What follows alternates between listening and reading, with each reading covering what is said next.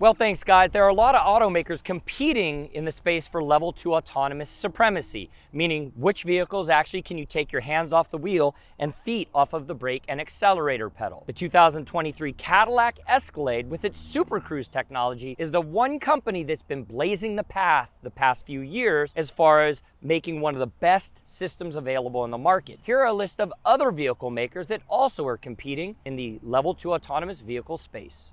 Cadillac offers a hands-free version called Super Cruise, and it's available on select models. Super Cruise takes features like adaptive cruise control and makes them safer and more autonomous. Cadillac isn't the only manufacturer that's cornered the market on driver assist technology. Lincoln recently announced its own version called Active Glide, and it's available on higher-end Navigator trims. Active Glide features intelligent adaptive cruise control with stop and go and lane centering as well.